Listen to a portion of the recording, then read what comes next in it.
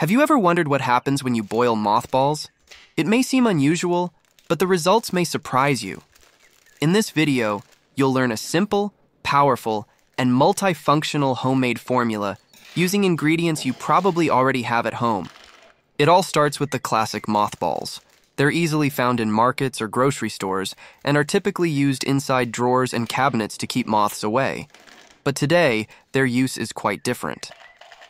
Take a clean cotton sock and carefully place the balls inside one by one, paying close attention. If possible, tie a tight knot at the top to ensure the balls don't slip out during use and are well compacted within the fabric. Next, place the sock on a flat, sturdy surface, preferably metal. Using a hammer, begin tapping it gently. The goal is to break all the pellets into a fine powder, and this must be done patiently to avoid tearing the fabric. Please share your thoughts and comment on where you're watching from, your city or country. It's always amazing to see where this content is reaching, to meet the people who are part of this community, and of course, this helps me produce content that's increasingly aligned with you, wherever you are in the world. Carefully hold the sock over a clean container, a glass or metal bowl for example, and slowly begin pouring the contents into the sock. Gently shake and squeeze the sock to ensure as much of the powder as possible is released. You'll also need a sturdy container, preferably aluminum like the one we're using. Separate approximately 500 milliliters of filtered water at room temperature and bring to a slow boil in a clean pan using an electric or gas stove, preferably over high heat to speed up the boiling process.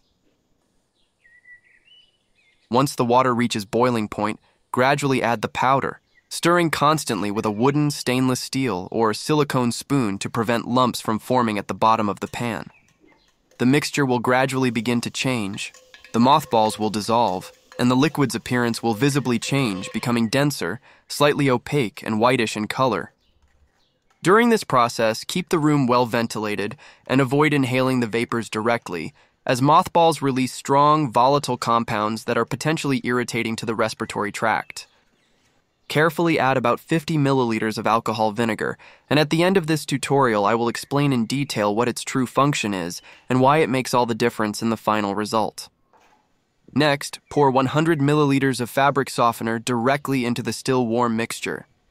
Choose an intense, striking, and long-lasting fragrance, one that leaves a pleasant scent in the room for hours, even after application.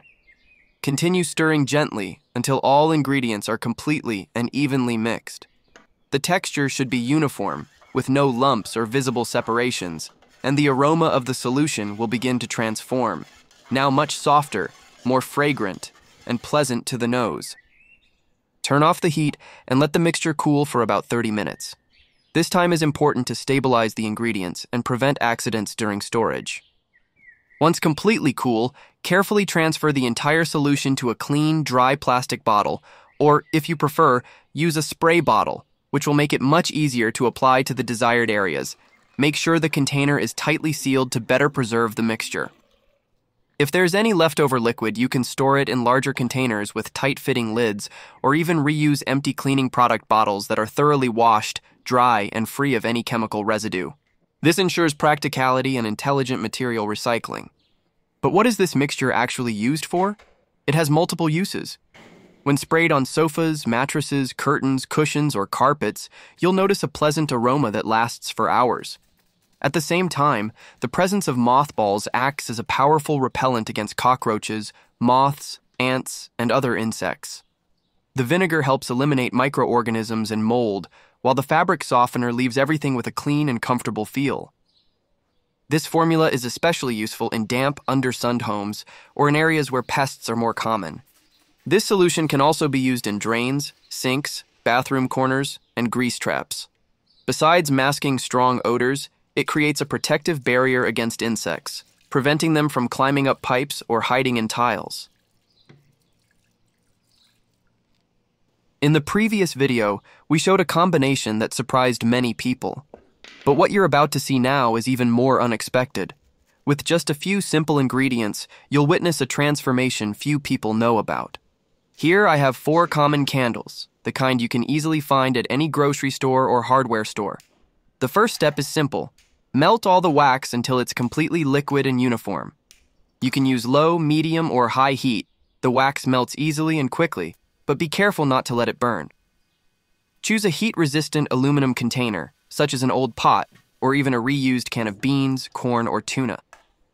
Avoid plastic or flimsy containers, as they can melt or release toxic substances. Stir with a sturdy spoon, preferably stainless steel or wooden, until all the solid pieces of the candle are dissolved.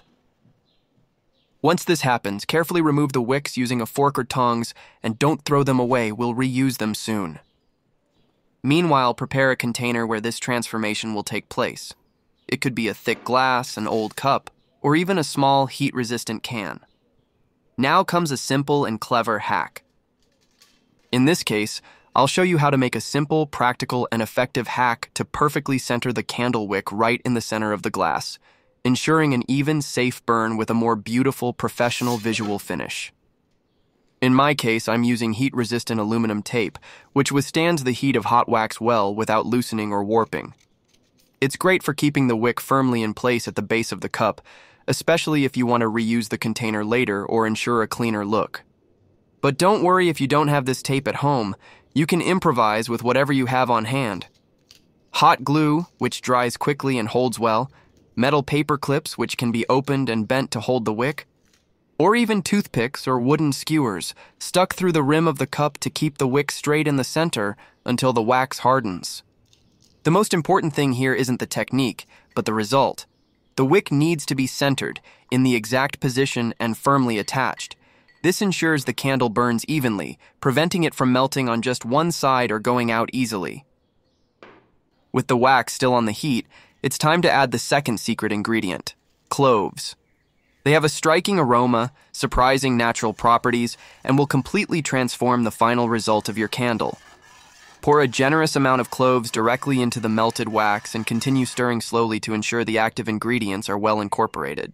You'll notice the scent wafting through the air. I'll explain why shortly. Now comes the finishing touch.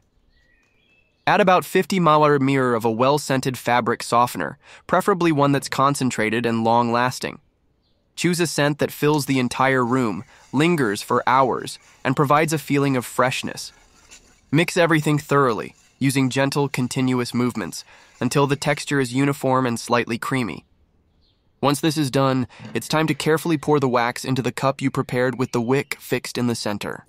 Pour slowly in a continuous stream until you reach the desired height in the glass. Try not to shake or touch the wick during the process so that it remains in the correct position. Use a clothespin or toothpick to keep the wick centered while the wax cools. What we've just created here is truly amazing. A simple blend, yet with powerful effects. It's not just a decorative candle. It's a functional, fragrant creation with uses that go far beyond what meets the eye. It makes a space more beautiful and welcoming, while also acting discreetly, repelling insects and refreshing the air around it.